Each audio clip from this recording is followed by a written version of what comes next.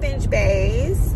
So I'm on my little AM drive or whatever, and I wasn't gonna pick up the camera because I'm like, I'm always in the car. But I had this epiphany where the car is the only time I'm by myself, right? And that's okay, as long as I do get some by myself time, because I'm very introverted, but I can be extroverted. And that just means I enjoy me time. I refill on me time. I refuel on me time because I'm a giver. And so, like I said before, you know, I have no problem looking for stuff for other people, but when I'm sitting and looking for stuff for me, it's just like a waste of time to me, it feels like, because then I could be doing something, you know, more constructive than looking for myself clothes or something like that. But I'm a giver, and so when I'm in the presence of people, I'm a pleaser. I like to make people feel comfortable. And so when I'm with my kids most of the time, so I want to make sure I'm the funny mom and the heavy mom and and just joking and stuff, because I just like to give my kids a lot of me, all of me, because I don't want them to, like, I see people on social media, on television, on wherever, and they're always giving their parents a beef about something. And I don't really have a beef about my parents.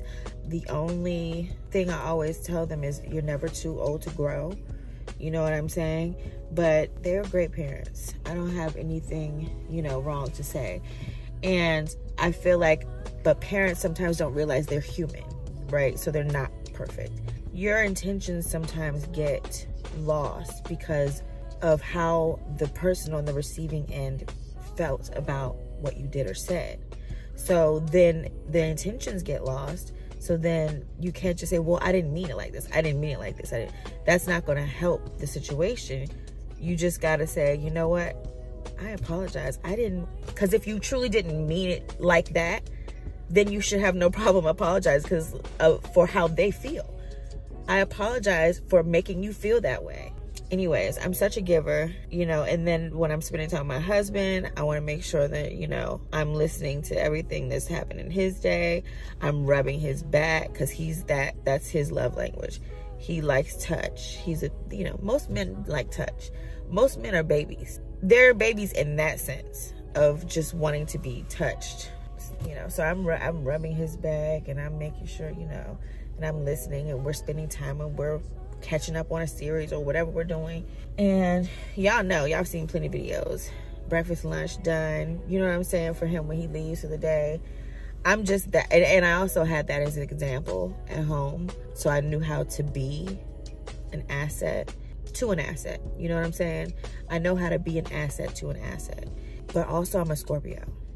And Scorpios, it takes a lot of energy to do all of those things. You know what I'm saying? Because we're so like I'm okay with being by myself.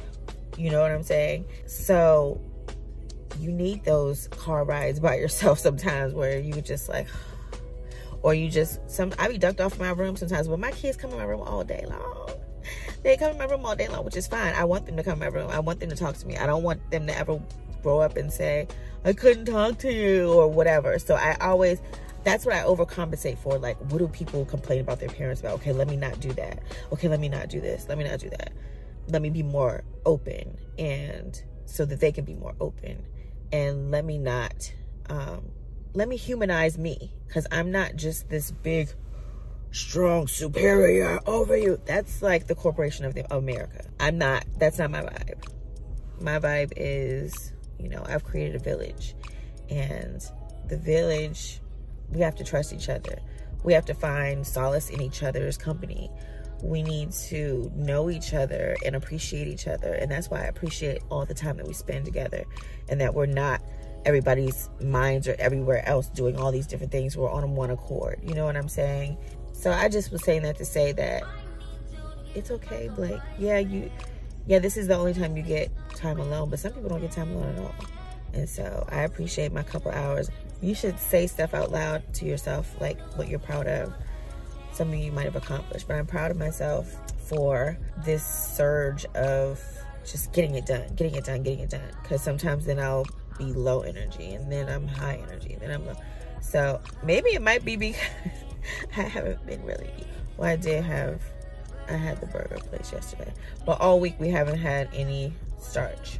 I'm gonna keep it going because I want to see some like changes on the camera. Like, I know the camera adds pounds, because I be looking at myself in real life and I'm like, I don't look that fat in person. Why do I look so freaking fat on the camera? So I want to keep going until I see a change on the camera. Then you know what I'm saying?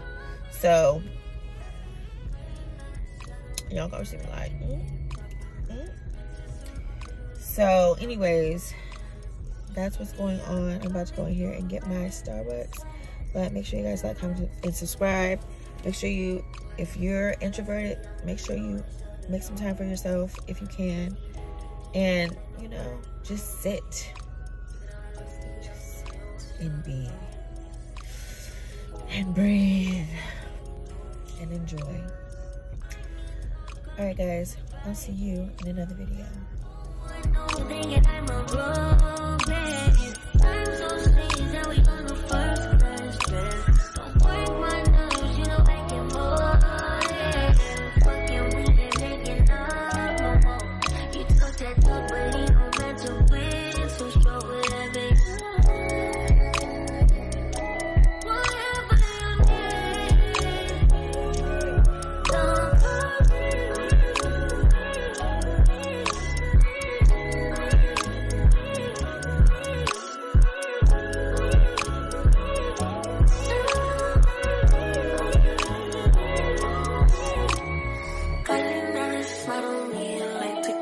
But these bitches in my business got me out to the valley.